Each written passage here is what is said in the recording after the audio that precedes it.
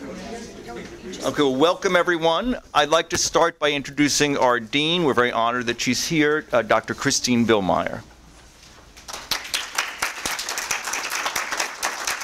Thank you, everyone. On behalf of the university, I warmly and compassionately welcome the Whiteman family to this event this evening in honor of Robert Whiteman, graduate of the Master's in Bioethics program. I knew Bob from the time he became a student in the program, throughout his tenure as a student, and as a passionate and committed alumnus. And I'm deeply saddened by his passing. I'm now honored to turn the program over to Dr. Robert Klitzman, Director of the Master's Program in Bioethics, from which Robert graduated.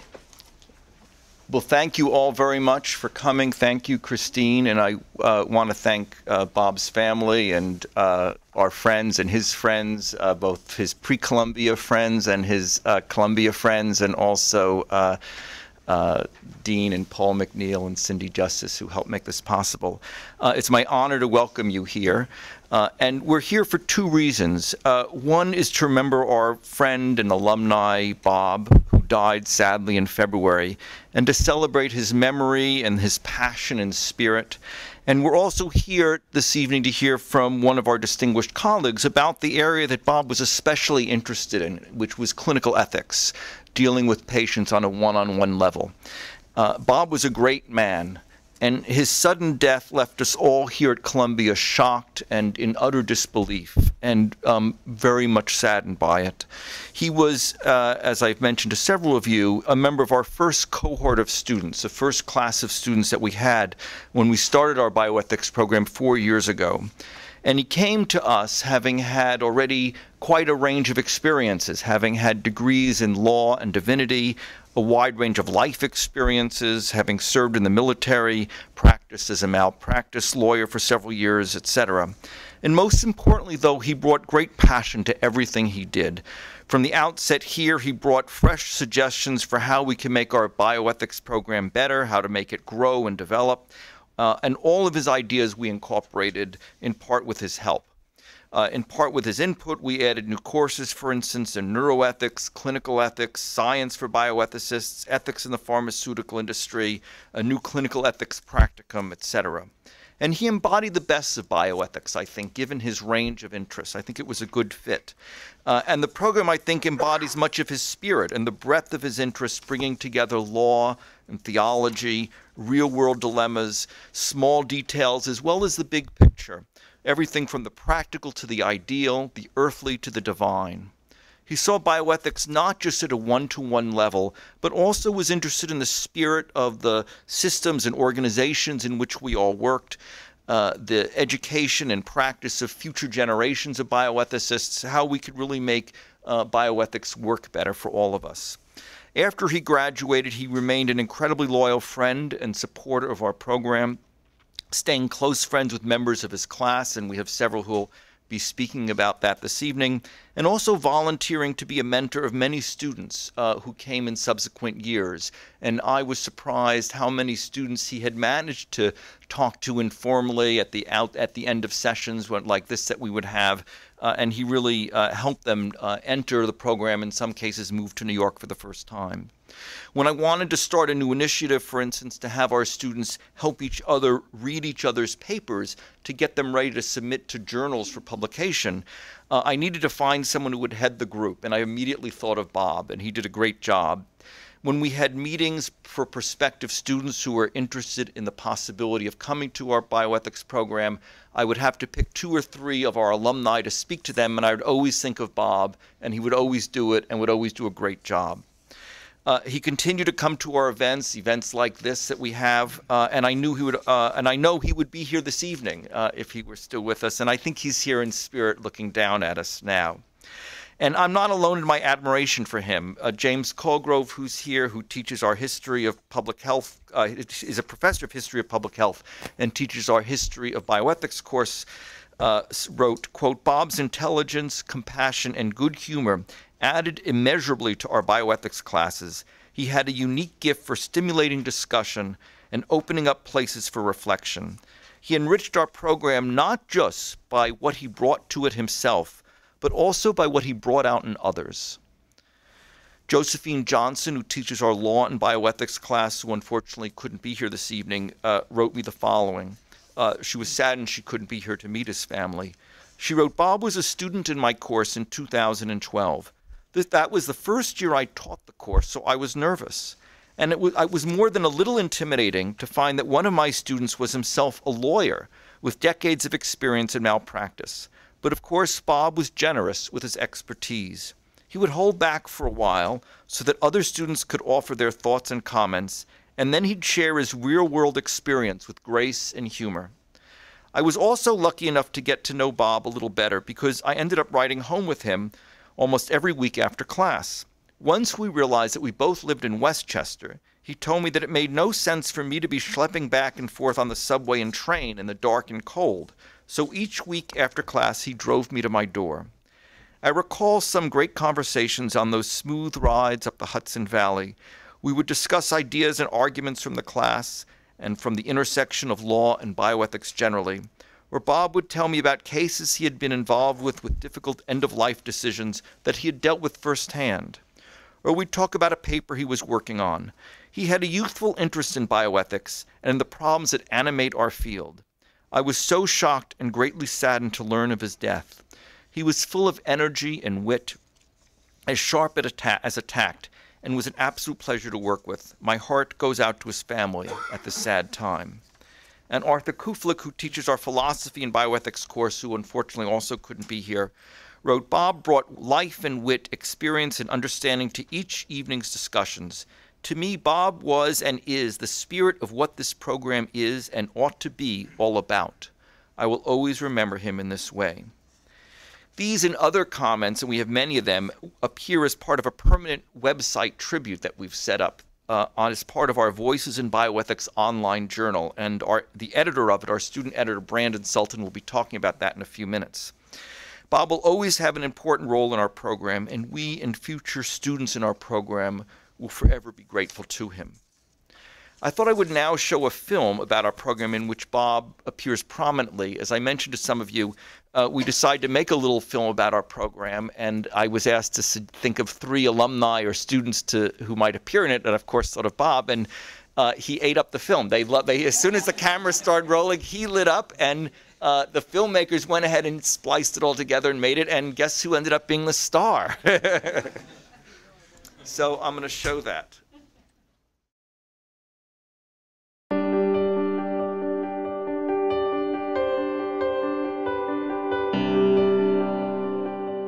Bioethics is an emerging profession because we've had enormous advances in biotechnology.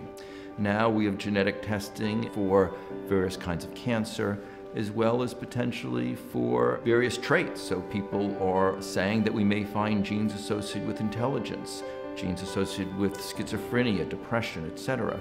And that presents all kinds of complicated ethical, legal, and social issues. And that demands having a group of people who are trained to think about these issues.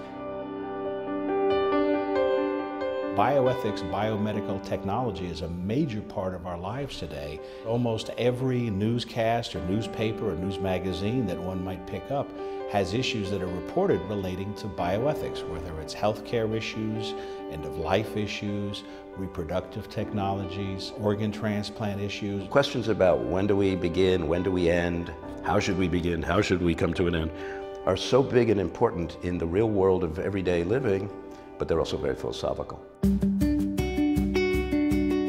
We have some students who are mid-career professionals. Many of these students are physicians, they're lawyers, they have PhDs, they're social workers. Then we have dual degree students, students who are getting this and will then be getting a medical degree or law degree. And then we have some students who are just out of college or recently out of college, and some of them are deciding what to do. They're not sure if they want to go to medical school or go to law school or get a degree in public health or get a PhD in policy, for instance. This Bioethics program is definitely beneficial for physicians because there should be more of a focus in bioethics, and unfortunately there isn't. I have a background in law, in theology, in medicine, and I find that all of those backgrounds are useful towards moving into the bioethics field. To know the bioethical issues that are involved in medical practice today is essential for giving the best care possible to patients. One of the great benefits is the training of the mind to think and to appreciate different ways of approaching problems. Doctors think differently than lawyers do, and it's nice to be able to integrate that and to experience the different ways of thinking that the different professors bring to the program.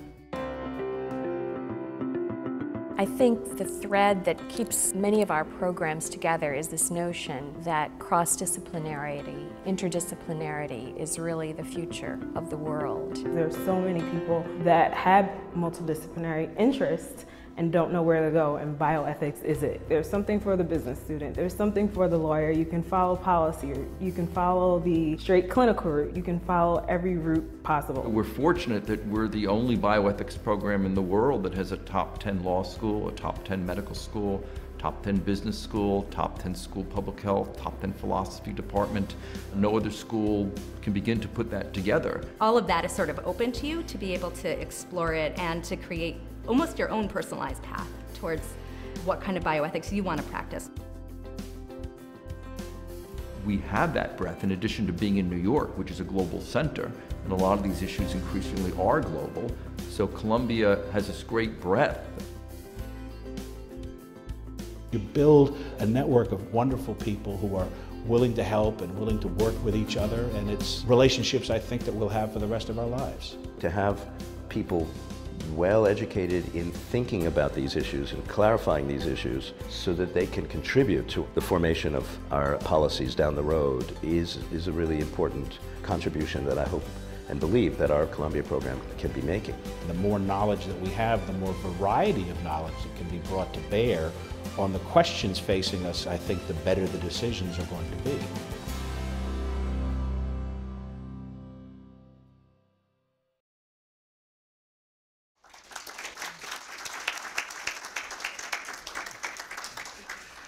I'm now delighted to introduce you to three of our students, one alumni and two students actually. First, Dira Holkauer, who was a classmate and friend of Bob's. Thank you. Can you hear me, everyone? Okay. So at first, when I thought about what I'd speak about today, I thought I'd speak about what Bob meant to all of us. And then when I started writing, I really thought, well, I'd tell you a little bit about when I first met Bob, my first interactions with him, and what he meant to me. And as I read some of the tributes that are on the website that you'll get to see, I realized that my personal experience with Bob is really emblematic, I think, of the collective Bob experience. So my real friendship with Bob began the second time I met him, which was at the Master's, and I guess the Continuing Education, School of Continuing Education Master's welcome party for the students at Casa Italiana. And the night before, I think it was the night before, we had a smaller gathering for just the bioethics master's students. And I had been very intimidated at that smaller gathering. I had been out of grad school for 10 years at the time, and I was a lawyer. I am a lawyer like Bob, and was back for my second degree, which obviously is not nearly enough degrees to satisfy the Bob threshold for higher education, but I do have a few more. I have some years to catch up. He had some years on me. But I was undeniably, undoubtedly, and completely intimidated. And so the next night was the party at Casa Italiana, and I had to convince myself to go. I was feeling phobic about being social and a little out of my element, but I dragged myself to the party.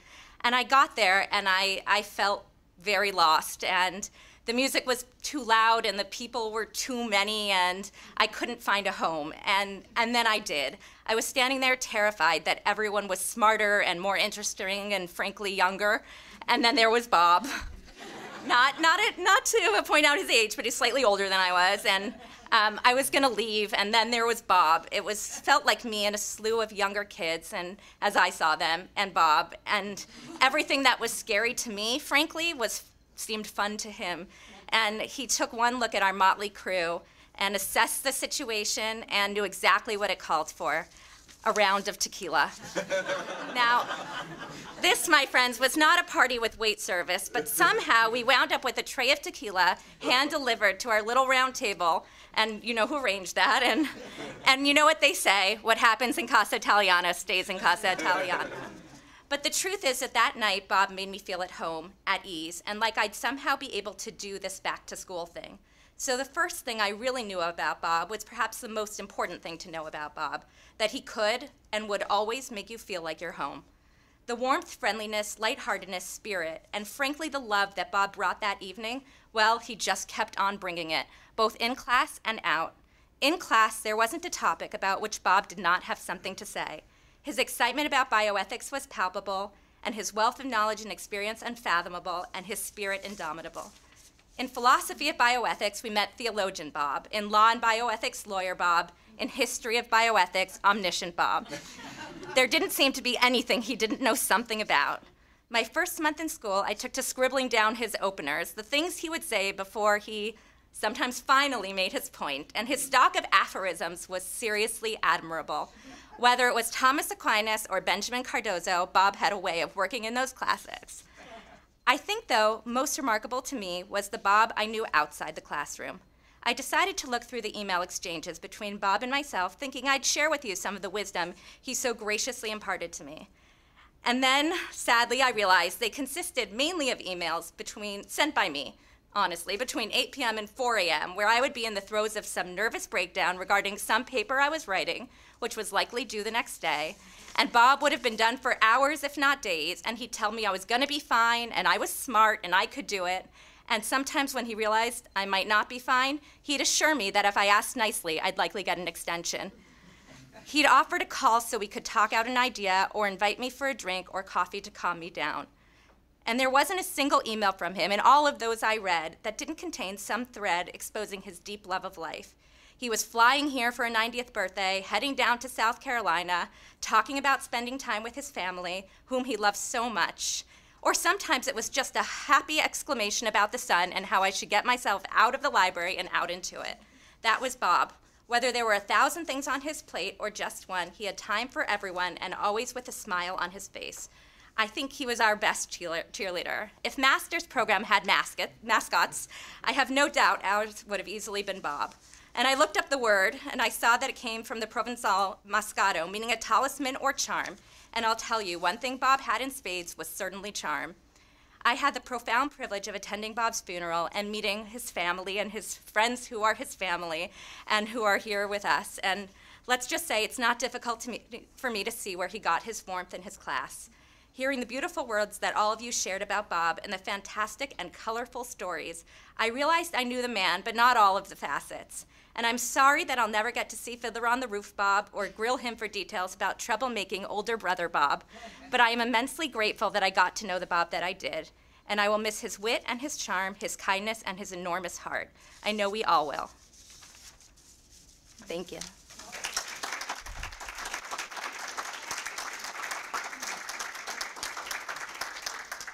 And I'd like to introduce you to Meredith Stark.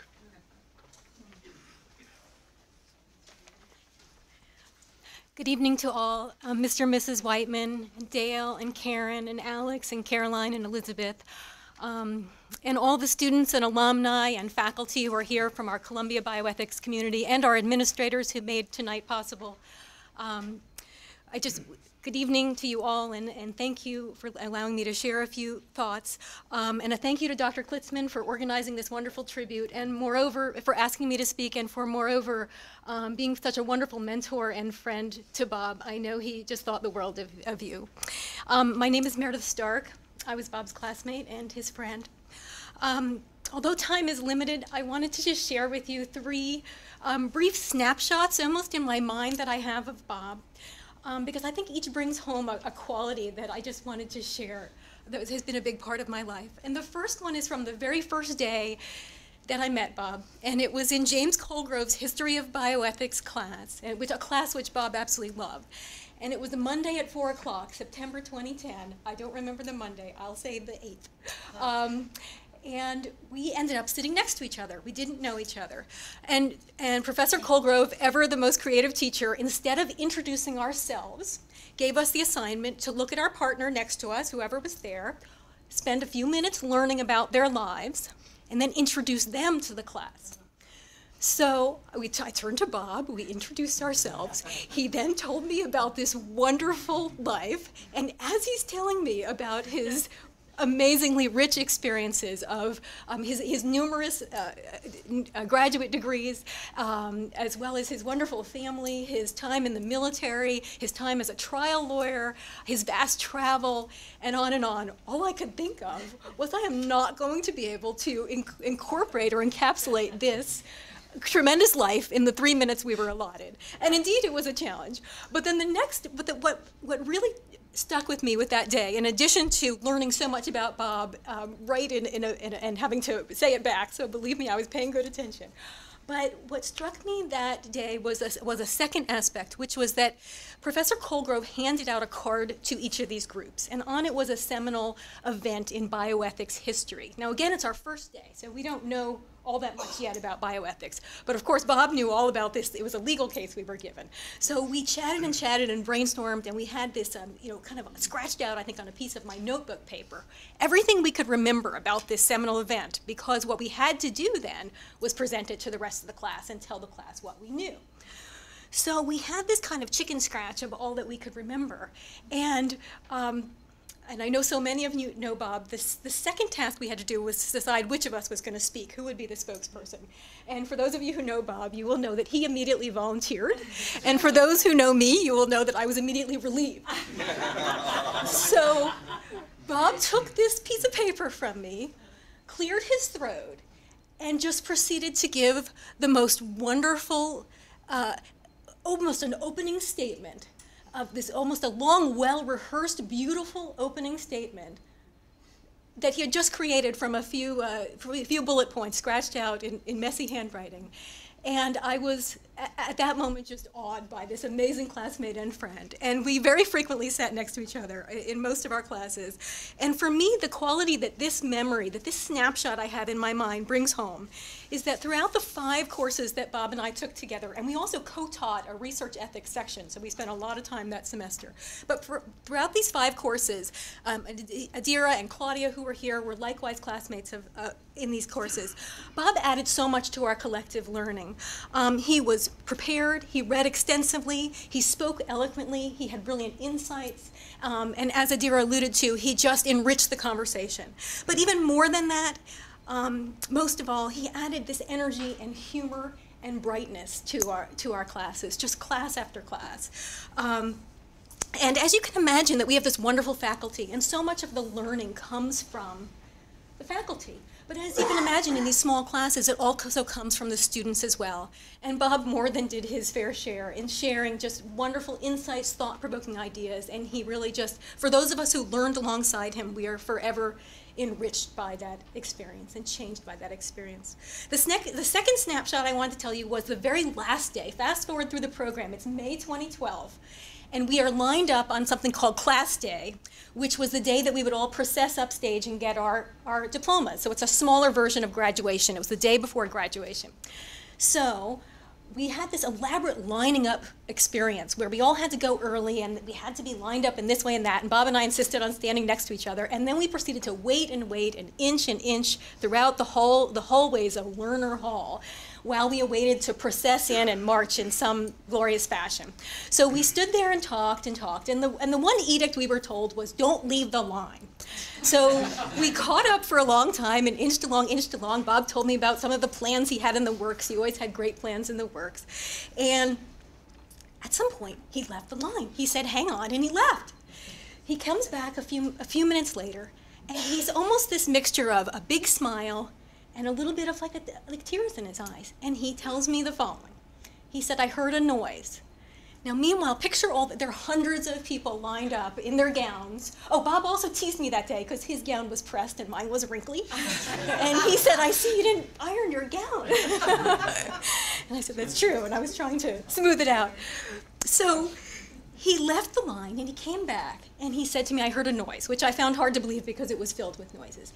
And he said, the noise I heard was the noise my mom would make when she would call us. It was like a whistle or something when you would call the kids in for dinner. And as he told me this story, he teared up. Because when he went looking for that noise, he found you. And he came back and he told me, and he beamed, and he was just a kid again. He was just so excited that you both could be there for his graduation, and he just was like a kid finishing 8th grade, you know, that you would both be there and that you called him. And so he was so delighted. And for me, that moment brought home the following. Bob was a bioethicist, a lawyer, a musician, a naval officer, a brilliant man. But he was above all those things a family man. And he loved his parents so, and he loved his kids, and he loved his 2 sisters and his brothers-in-law. And that was it for him. And so as much as we talked bioethics, we also talked about all of you. And above it all, he was a family man and he loved you all so much. My last snapshot is from a few months ago, October of just 2013. Bob writes me and he asks, are you going to ASBH, which is our bioethics annual meeting? And it was going to be in Atlanta. And so I said, yes. And he said, great, let's catch up there. So I fly in, he I think flew in the night before. I fly in Thursday morning, I land at noon, I put my bags in the room and I run downstairs to get my name tag because the sessions are starting at 1. So I run downstairs and I finish registering and I go into this elevator and I'm the last person on a super crowded elevator at the Marriott or Hilton Atlanta, whatever it was. And the doors shut right in front of me and I'm just squeezed in. And all of a sudden, the elevator starts to go up and in a stern voice from the back of the elevator I hear, hey, no bioethicists in this elevator. So I turn around realizing that could apply to me. And there's Bob. And we made our way through these disgruntled Hilton guests to give each other a hug in this very busy elevator. And we instantly got off at the next floor that had some chairs, and we caught up for what was supposed to be a few minutes, because we each were heading in 2 different directions, but which turned out to be about 2 hours. And while we talked and caught up, because we hadn't seen each other maybe in a few months, not long, but enough to catch up, I always started by asking about his parents, and he said, you were wonderful. That was the first item on the list. And then he would take out his phone. That's all the prompting he needed, and showed me pictures of grandchildren and other great pictures on his phone. But as we talked and caught up, after talking about his family, we always talked about the program, and Bob always had big ideas for the program. How could we fundraise for scholarships? How could we add online learning? He was just so excited. You could see even in the movie about the program. So as we talked about the program, first one person came out and came by the seats where we were and said, hi, Bob, and Bob said, hi, and the person went on their way. 30 minutes later or so, a gentleman whom I recognize as being one of the heads of ASBH, an officer of ASBH, comes out, and I see him out of the corner of my eye. He walks up to us, I don't know him, and he says, hi, Bob. Bob's like, hey, how are you? And they start talking, and they're having all these big plans. The gentleman's from San Diego. Bob spent time in San Diego. They're reminiscing about restaurants. They have now plans to have dinner tomorrow night.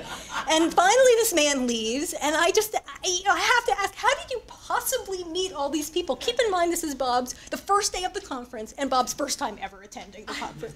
So meanwhile, he had already become the life of the party, and through the rest of the days of the conference, I would occasionally hear laughter or something coming from the conference room, and I would look over, and it would always be Bob holding court with all of his newfound friends. And it just took moments for him to find a new home, just like Azira said. And so for me, this brings home that Bob was larger than life. He was outgoing, fun, funny, lively. He was just really one big smile. And like Adira, I did the same thing. I went back through my emails. And I have a terrible habit of not clearing out my old emails. My inbox has about 12,472, and I refuse to throw them out. And this drives home why. Because I went back to my old emails, and they were wonderful snippets, just like Adira had. But the very last email Bob sent me, and because I think of him as one big smile, the very last email he sent me ended with a happy face. In a thread he entitled "Greetings" with a big exclamation point, he concluded, "Stay positive, keep smiling, and feel well, exclamation point, Bob." And then he inserted a big yellow, smiley, happy face. There was so much to love and admire about Bob. And in these last few weeks, these last several weeks, I've thought so much about him. I've reflected on his life so much and wondered about the ways that I can incorporate some of these wonderful attributes into my own life. In that way, by integrating the very best of our Bob, your Rob and Robbie, his memory stays with us. It alters us. All of those out here whose lives he's touched.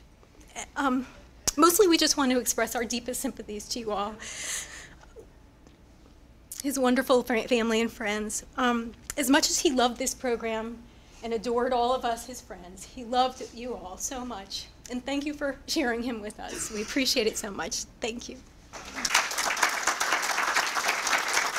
As so many people have admirably shared, Bob was really truly an essential member of the Columbia Bioethics program. And here at the Journal, a lot of our staff members, many of whom knew Bob, wanted to put together, something that will really last forever here in memory of him. We've actually dedicated our recent issue to Bob.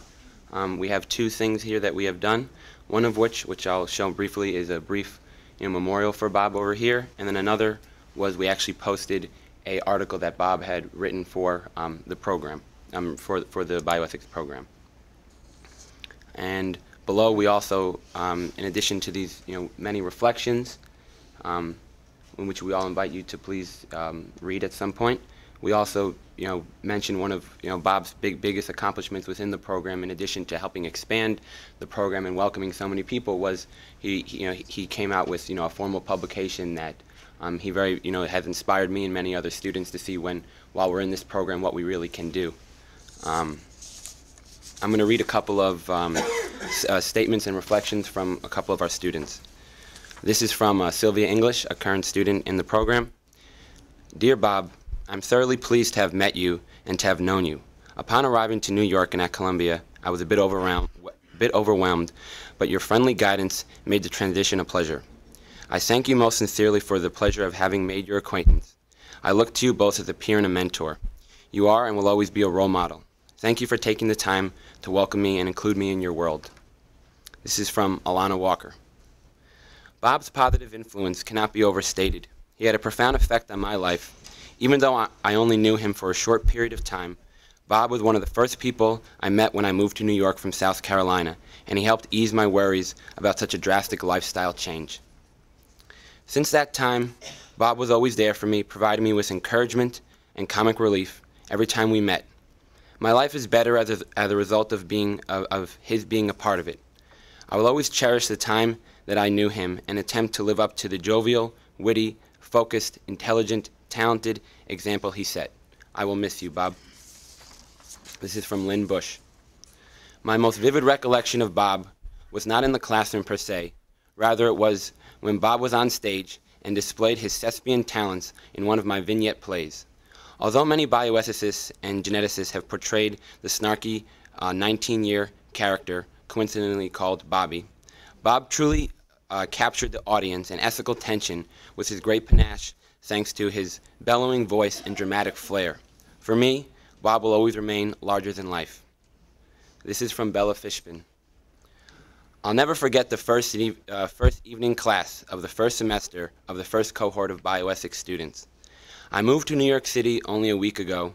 I didn't know anyone, and I was a little terrified of the walk I had ahead of me from the Morningside campus to my apartment in Riverside on 153rd.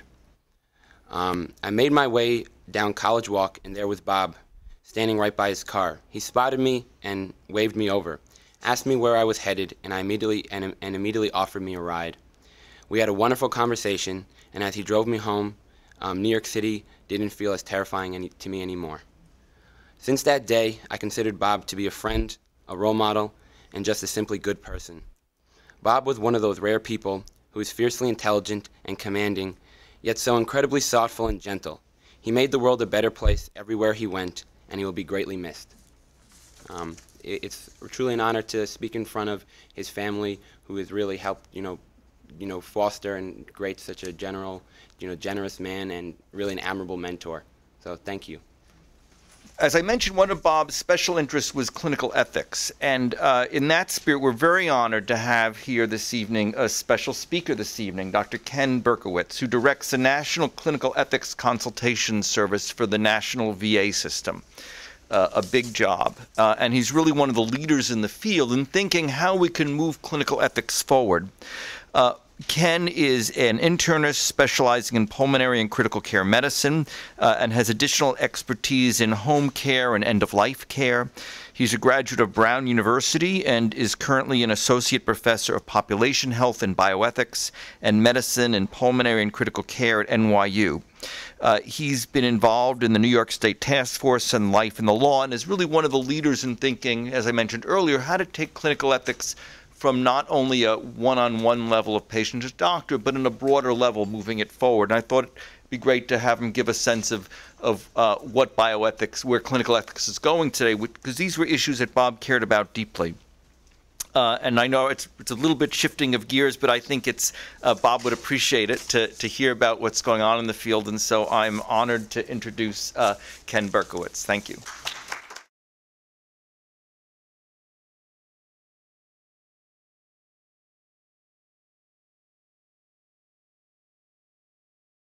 Well, thank you for an introduction that my parents would be proud of. And I've really been looking forward to this talk on many different levels. I love to teach. I love to talk about ethics consultation with upcoming generation of bioethicists and healthcare ethicists and try to impart upon them a little bit of my passion and my perspective and my insight from having done this for a long time. And I also look forward to learning from what the students teach me. But tonight turned a little bit even more special when this combined with a tribute to Bob. I didn't know him very well. On one level, I met him 4 or 5 times at different Columbia events. But I feel like I knew him. He had this uninhibited, affable self that in the short time I knew him conveyed to me the adjectives that everyone's been saying, this passion for ethics, this commitment to it, this spirit and this energy, which just was there. And he immediately was able to communicate that. And every time I saw him, he asked me for a job. And I never for a minute felt it was in a negative way. I always felt it was because he wanted an outlet for his passion. And I think that really was very special to me. So I'm happy to be here. And I hope that with a combined audience, that I can give you a little bit of an insight into an aspect of his life that was probably very important, obviously was very important to him, but maybe was a little bit opaque. So maybe you'll come out of this with a little bit of an understanding more about what was this sort of ethics stuff in some way. So that's what I'm sort of hoping for. For the students, I'm going to ask you not to take any notes. Let this wash over you, okay? Everything that I'm going to talk about is on the internet. I have my business cards. You can email me. Every material I mention, everything is all available to you. You don't have to take any notes. So just try and let this wash over you. And because the time frame is compressed from what I planned, I'm going to go through certain parts of it faster than and others. So bear with me while I adjust sort of the pace of it. This was billed as a lecture on herding the cats, perspectives from a career in healthcare ethics. And where did that come from? Well, in the year 2000, I was lucky enough, having been a practicing physician for a couple of decades and having really tried to formalize my passion and my interest in healthcare ethics. I was lucky enough in 2000 to get the job of Chief of Ethics Consultation for the VA National Center for Ethics in Healthcare. And if you think about herding the cats, we have 150 hospitals with 20,000 beds. We have over 1,000 outpatient clinics and nursing homes. We have over 8 million, now it's almost 9 million enrolled patients, and somewhere upwards of 275,000 staff. So if you think about the job of being Chief of Ethics Consultation for not one hospital, not one set of university hospitals, but 150 hospitals all across the country. And all of a sudden, not only are you responsible for the ethics consultation that goes on there and accountable for it, but you're charged with what really excited me is trying to make it better and trying to make it better. And that's sort of that system level thinking is, I think, what the field is going through right now, the field of ethics consultation. For those who don't know, ethics consultation's been around for decades, but in sort of an old boys club, brown bag lunch kind of a way. Every hospital in the country does ethics consultation and has teams of people who try to help when in healthcare, which is very often these days, when it's not obvious what's the right thing to do. And when you have multiple choices and you're trying to figure out what should be done or what ought to be done, what would be the best thing to do here in the face of choices, you really need guidance, okay? And to have that type of involvement in real important clinical decisions and actions, and sometimes life or death things, or decisions that impact patients in big systems with resource allocation, without any standards for the field, without even an agreement on what it is, it's the only thing in healthcare that flies under the radar screen. And a big part of why I wanted to take this job and try and herd the cats was to be part of the effort to bring it onto the radar screen and to say it's not good enough to have it done differently everywhere, and not to have standards, and not to have high quality or ways to measure quality and improve, that we have to really grapple with this. We have to herd the cats, and we have to really bring this into the mainstream. So that's the job that I was faced with, and the challenge when I started this almost 15 years ago. Our office is the Veteran Health Administration's primary office for addressing ethical issues in patient care, healthcare management, and research.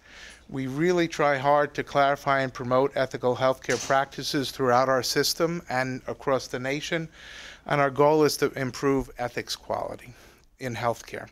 So what is ethics quality in healthcare?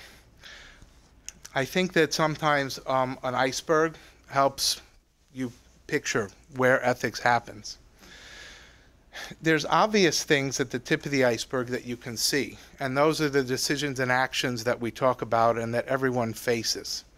But if you look a little bit beneath the surface, things that aren't so obvious, there's systems and processes, the way that healthcare systems are set up, that can either push even good-intentioned people towards doing the right thing, or can be barriers and disincentives towards doing the right thing. So you have to be able to look at systems and processes that are affecting the way people work.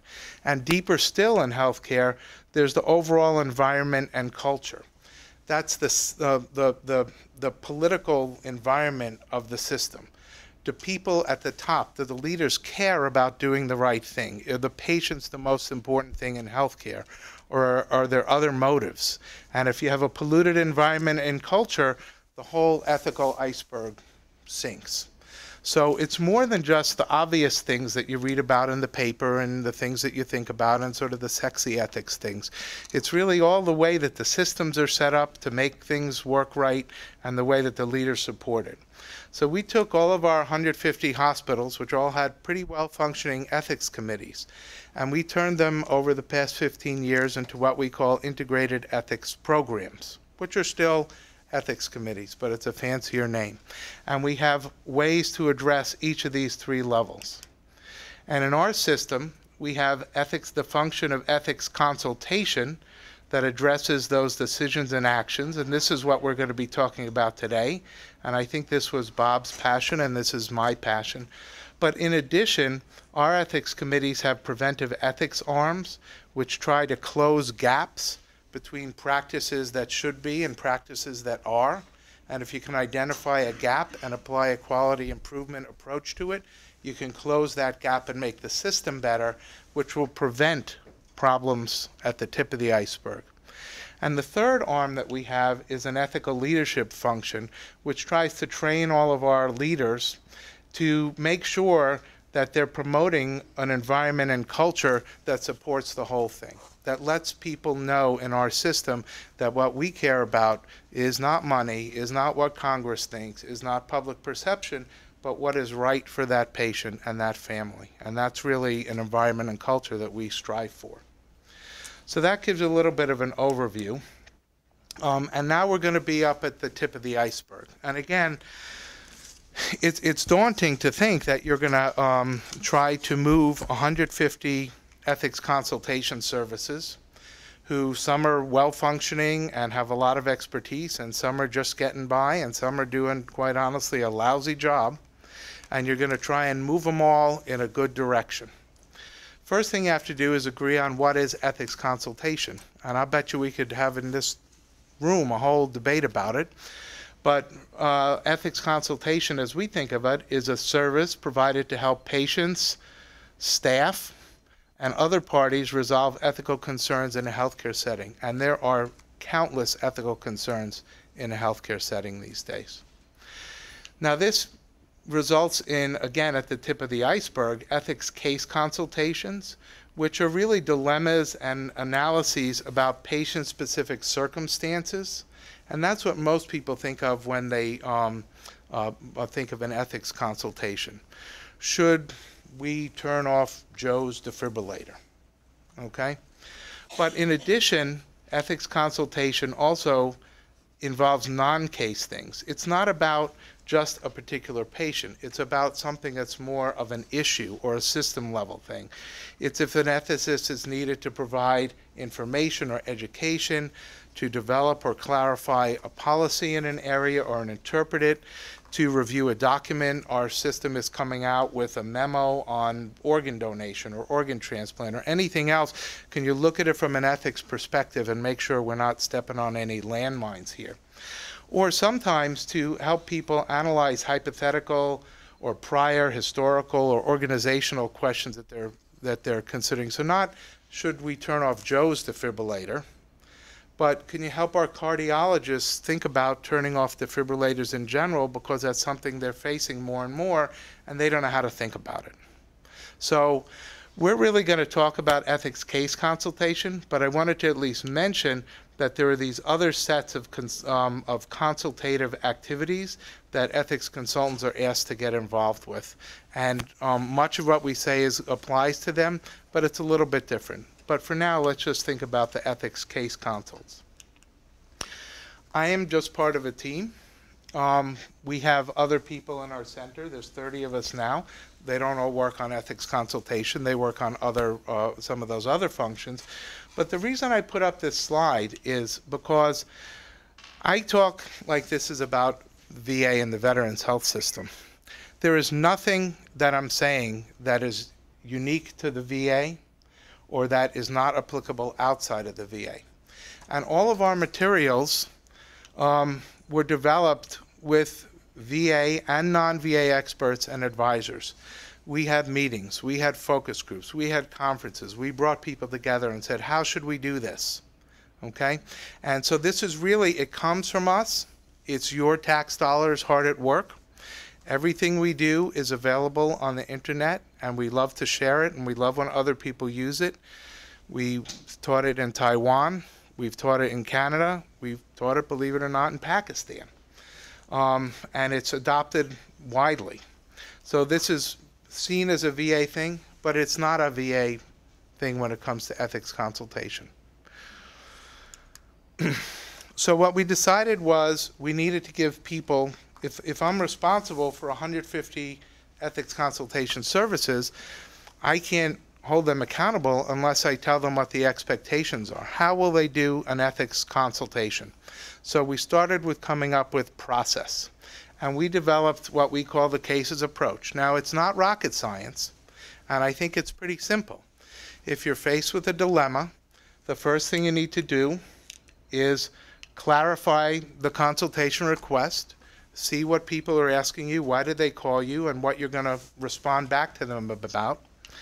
You need to assemble the information that you need to base your thinking and your analysis on facts, not conjecture, on first-hand facts as best as you can. and on ethics knowledge and expertise. Then you need to learn how to do an analysis and synthesize that information, make arguments and counter-arguments, see it from everyone's perspective in your head, and then come up with recommendations, responses to the questions you were asked, explain it to the people who are involved, and then you support the consultation process afterwards through getting feedback from participants, how you did, through looking at your own processes, through looking for systems issues in the consults to bring down to that other arm, the preventive ethics arm, and say, this is the 4th time we've had to address this. Can you please help close that gap so that people don't have to go through this another 4 times, etc. So this is laid out in great detail in our primer, which is on the web, Ethics Consultation. Joel knows about it. He was smiling because, and this is the how-to manual for ethics consultation. And all the VA ethics consultants have to read it and use it and know it. It goes through that cases approach in detail. I'm not going to do it today because we don't have time. It's summarized on a little pocket card, which I have a couple copies up here if people want, but again, it's on the web. And I was going to go through the whole thing, but I'm going to skip it for brevity's sake here. And we may get back to it in a little while to try and show you how to use this system to talk about a particular case. But it's not good enough just to tell people, read the book and go do ethics consultations this way, okay? Next thing we had to do was education. And yes, we have the primer, okay? But we also made a 2-hour video course, which is available on the web, which is how to do ethics consultation. And it's an attempt at humor. Some people don't like the humor, but we try. And it's a little bit of a mod squad thing where there's people come in and they coach and try and coach a team that's having trouble and struggling, and how to use this approach.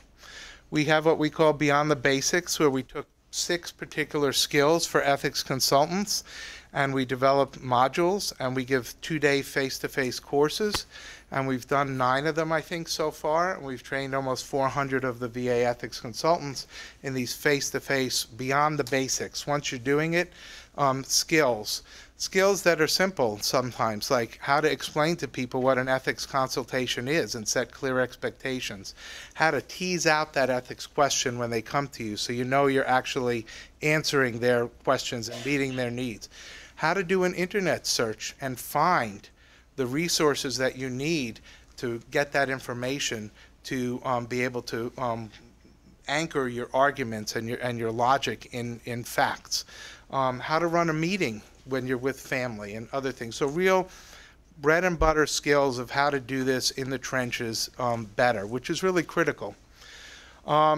We gave about 80 teleconferences, which I'm hoping we're going to be able to start to do again, on ethics topics for people across the VA, which had hundreds and hundreds of callers each time. And we have other online modules to teach people, for our ethics people, to teach other people, patients and staff, about different aspects of ethics. So we really try to give people education in ways to back up what they needed to do. We created tools. The fanciest is called EC Web, and I'll show you a screenshot or two in a few minutes. That is a internet-based, secure national database. And every ethics consultation that's put in, that's done in the VA system, case or non-case, are all entered into this nationwide database, which has 150 partitions for each of our 150 hospitals. So each place can only see their own, but we can see all of them. And one of the great things about it is the data entry for EC Web, which this is a screenshot of it, follows the case's approach. So not only does it give you a repository of information and good records and consistent records and thorough records, but you can't do your consults and use the system if you don't follow our processes. So it's a subtly subversive way to make people show us that they're using the case's approach. And just a little anecdote, when I said to my boss, I said, well, if I'm going to do this job, and I need a database for people to be able to put their consults in. And she said, well, what do you need? I said, I need someone who, you know, who can help me, and I'm probably going to need like $5,000 to get this database going. Well, we're up to 2 million and growing strong. But it's phenomenal. It's an unbelievable tool, because by having ECWeb, which again, this is the entry screen to it, and it's only for authorized users, this is what a screen that an average service might look, and this is, each row is a record of their consults. And then again, each consult, when you open it up, shows the case's approach. But it also gives the advantage of, I know Dr. Prager here has been doing ethics consults for decades and doing a great job, okay? And he has thousands of ethics consults, or hundreds, all in his file cabinet, which is great. But what good does that do? Isn't it better to have it in a database when you can report on it, analyze it, where everyone on his team can see everything that's in there? If one day he leaves, that all those records are available to inform future efforts. So this is an amazing tool. In addition, it gives us the ability to report, assess, and do quality improvement on our ethics consults. And we have almost 15,000 ethics consult records in there, and growing strong. And we're trying very hard to find a way to make it that non-VA facilities can tie into this system, because there's strong interest from outside of VA for people to use this system also. We have what's called our PAT, our Proficiency Assessment Tool, and our SPAT, which is a Service Proficiency Assessment Tool. This is the second Bible that anyone who's a student here that hasn't read it must read. It's not on our website. You have to buy it from ASBH. But it's called Core Competencies for Ethics Consultation. And this is not a VA document. It's from American Society of Bioethics and Humanities. But this lays out the standards for the knowledge and skills that ethics consultants need to be competent to do ethics consultation in high quality. So if this is the standards, and if this lays out the knowledge and skills, then we developed a proficiency assessment tool that every year all of our consultants have to fill out and assess themselves for how they are doing in each of those different knowledge and skill areas. And because ethics consults are often done in teams, the team has to have collectively high competency in all the areas that they're working at. So we roll up the individual proficiency assessment tools into a service assessment. And I'll give you a little idea of what a picture of that might look like. And this is the knowledge areas. So for instance, moral reasoning and ethical theory. And again, these are the areas that you need to be proficient at if you're going to be a good ethics consultant. Shared decision-making with patients, ethical practices in end-of-life care, professionalism, health law relevant to healthcare ethics consultation, etc.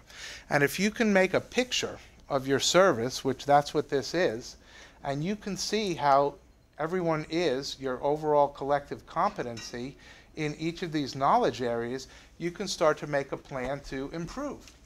And this is from our service at our center a few years ago. And you could see that the red is advanced, the green is basic, and the blue is novice. Now we're consultants that work at a national level. I wouldn't expect us to have too much novice stuff going on. But what sticks out right here is we're not too advanced in this knowledge area, and we're pretty basic in it. Now this is ethical practices at the beginning of life, and for the VA system that makes sense. We don't do beginning of life, okay? We're doing it more and more. And as we get more female veterans and we get more beginning of life issues, we're having to look at this and address this and say we can't get away with this anymore. That's not acceptable as we move forward.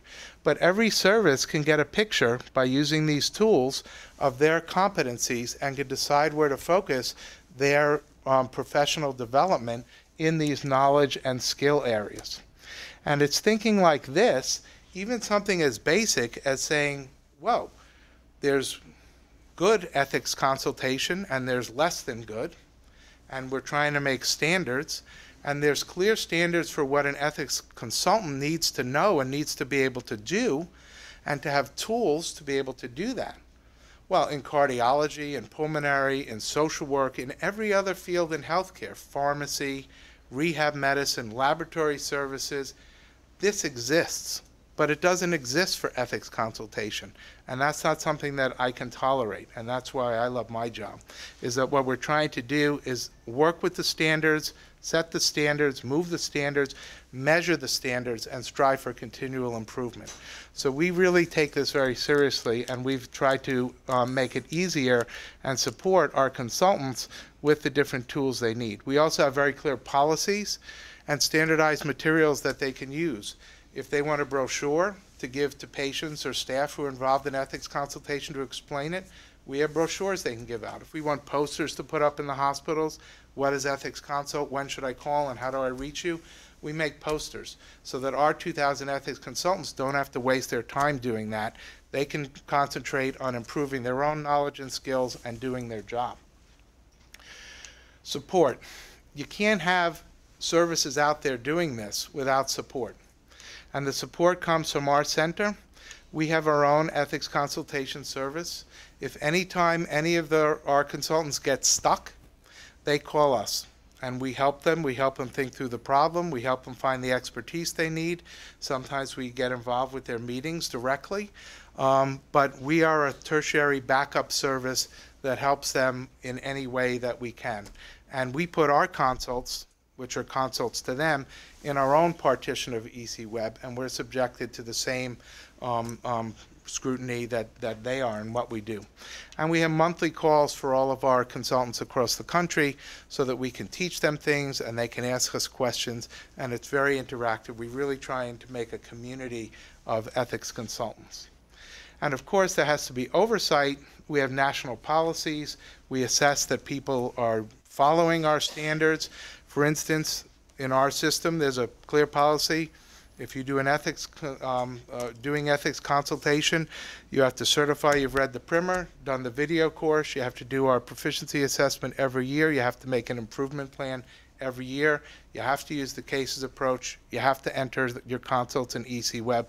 So these are in policy, which helps with the leaders, because our consultants can go to the leaders and say, I have to do this. This is the standard that I'm being held to. And I think that we're ahead of the field in terms of doing that. And with that comes accountability. We give our people performance metrics, and they have to report every quarter, every 6 months, every year how they're doing in certain aspects. And if there's room for improvement, we help them figure out how to improve. So it's really a very sophisticated, I think, and strong system in how to think about ethics consultation and how to make it happen and how to move it forward. Everything I've talked about for the students is here, okay? www.ethics.va.gov. If you can't find it, I have a card. My email's on the slides. Just call me and we'll help you find it, because all of these things are meant to be shared and to be used, and none of them are unique to only being able to be useful in our system. These were the screenshots of EC Web. This is about documentation in the patient's chart. A lot of ethics consultants don't think they need to do it. There's a lot of hospitals that says they shouldn't do it. I think that that's ridiculous. It's an important clinical activity.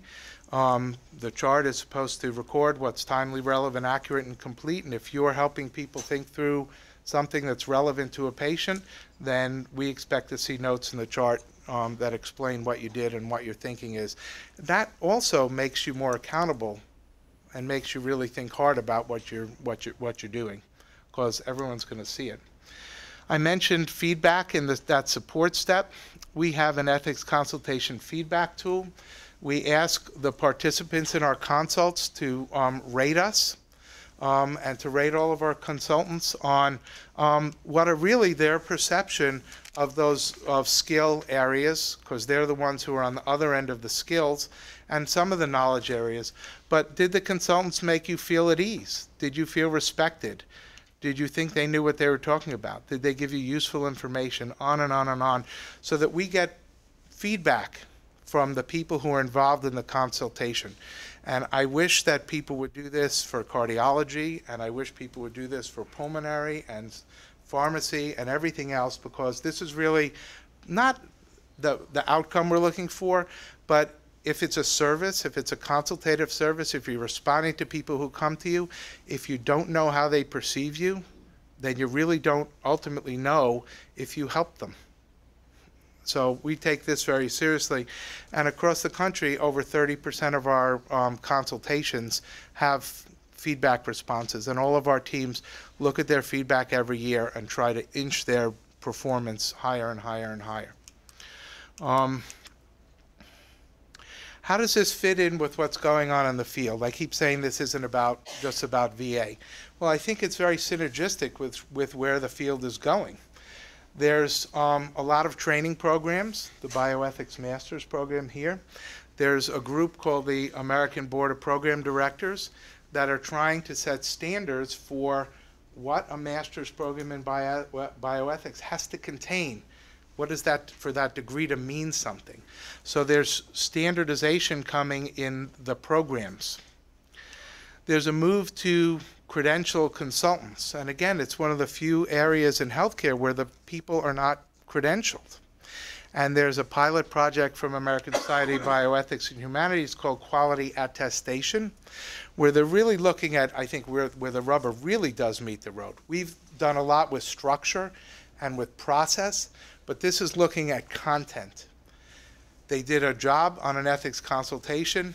It's not as easy in cardiology to see if they follow as where it's known what the algorithm is and who should be on a beta blocker and who should be on aspirin, and within 24 hours of coming here, did you have certain tests, and 1 hour certain other tests.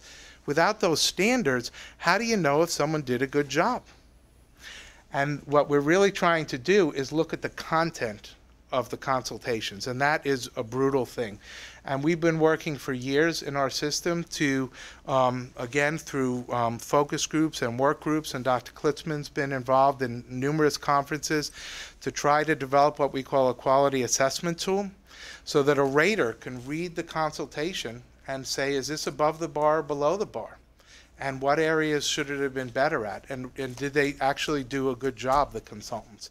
And that's really going to revolutionize ethics consultation, when all of a sudden you'll have standards for the content of what's in there. And good news, I think I can say, that the ASBH Quality Attestation Project just last week decided at their last meeting that they're going to use the VA tool to assess the written consultation records of the first group of people who are going through that pilot year of the consultation process. So I feel really good about that. And again, it just shows sort of the synergy of where the different things in the field are going. What's missing? To me, the third leg of the stool that no one's working on, that I stump all the time, and I'm hoping to get some traction. This is a team thing, and this is a service in the hospital. You can have a well-trained consultant who can show you a portfolio of 6 brilliant ethics consultations, and that doesn't tell me if that hospital has a well-functioning consultation service that's meeting the needs of the patients and the staff and the institution. Because just because they did 20 consults in the ICU, what about the clinic? What about the surgical service? What about the mental health service? How do we know if the housekeeper who has an ethics problem, or the nurse, or the social worker, or the pharmacist who's asked to split pills to save money, but says, I don't think that's right because they're not scored. And it's not about money, it's about patient safety. How do we know those people have access to the service? How do we know the service is meeting standards in the field? How do we know they're giving their responses in a timely way that meets people's needs?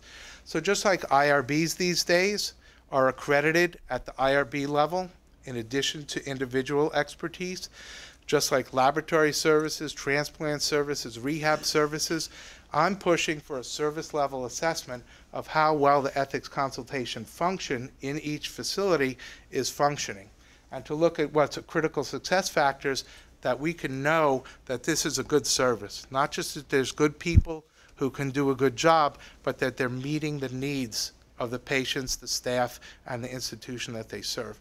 So to me, this is the third leg of the stool that's missing, and this is what I'm working through ASBH to try to move towards, and I hope that's where we go next in the future, in addition to the individual credentials and the program certification.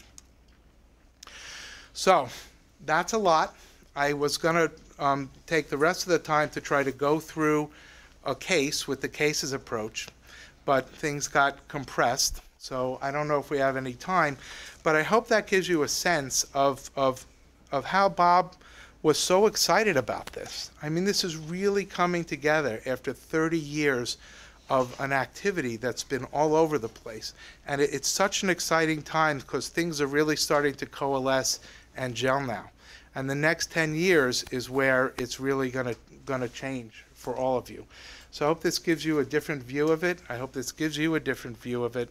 And I will take questions or whatever. Please join me in thanking Dr. Berkowitz.